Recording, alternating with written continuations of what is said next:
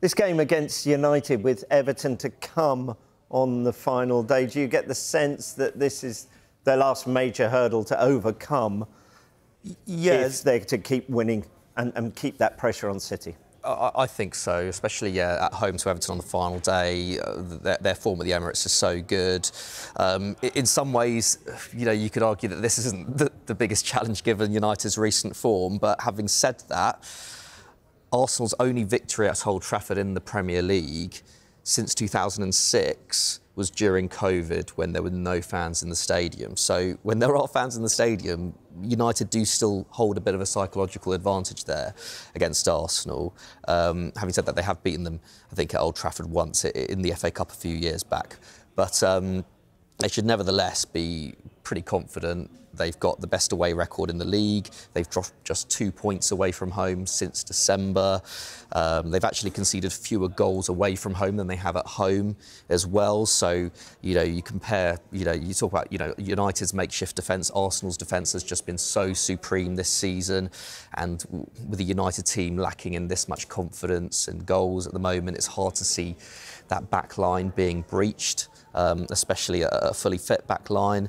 And United's form at Old Trafford this season, at least, hasn't been particularly good either. And, you know, yes, we saw, you know, how great the away support was at Palace despite that loss last night. But, you know, when United aren't playing well at Old Trafford, then, you know, the atmosphere can become, you know, pretty hard to play in. So yeah, I think Arsenal do go into that game on Sunday as pretty major favourites. It just depends whether, you know, whether City beat Fulham on Saturday and whether the pressure of that will get to Arsenal, because I think over the last few weeks in general, they've tended to play before City. Yeah, absolutely. I think they are the strong favourites, and deservedly so. I mean, they've won 10 more games than United this season. They're 29 points ahead of them.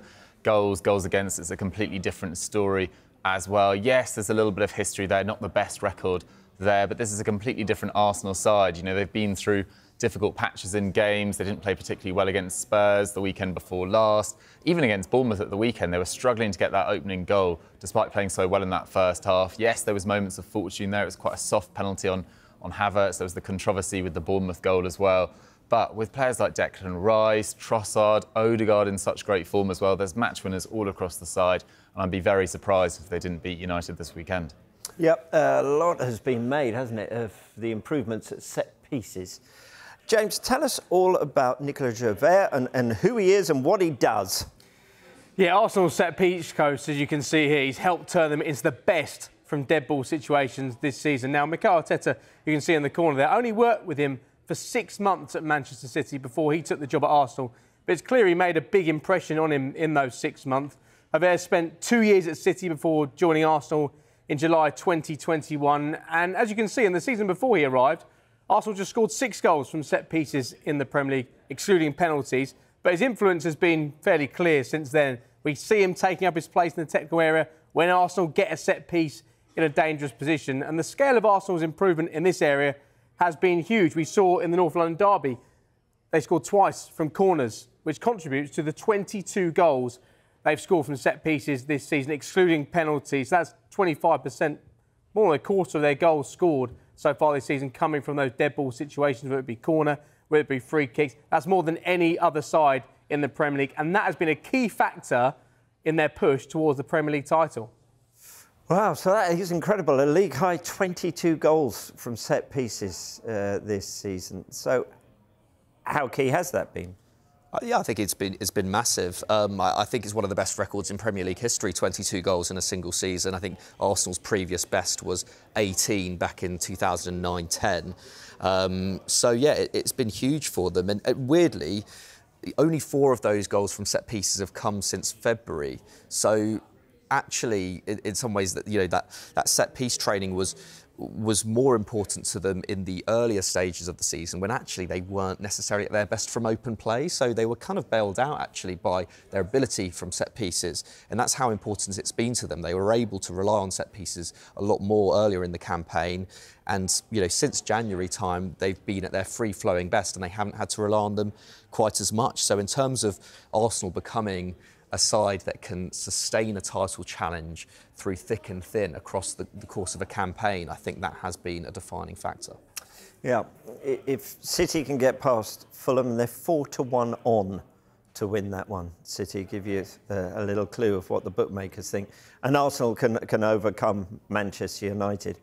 Then a week today, Arsenal fans will be hoping that Tottenham Hotspur can do them a favour. Yeah, big time, big And time. It will be difficult, for sure. I mean, Spurs have really hit the buffers this season. They've lost their last 4 games. They've conceded 13 goals in that time. But they do have an excellent recent record against City, quite bizarrely. They've won their last 4 games against them at home. City haven't scored a goal in those games. They've scored 6 themselves. But it just feels like a few of those players that were playing so well at the start of this season, Yves Bissouma, James Maddison, even Son Heung-min, their form recently just not at the same level it was, and injuries across the backline as well. We've already talked about United's injuries, but Ben Davies missing, Destiny Udogie crucially as well, meaning Emerson Royal has to play at left back. That's a huge issue against the City side that have really clicked into gear in the Premier League in the last few years. I think they are fuelled by that Champions League exit to Real Madrid as well. They are fully focused on the Premier League, and I think they are the strong favourites to go all the way and win this title. But yeah, Spurs, that is where Arsenal will be praying in this quite bizarre set of circumstances.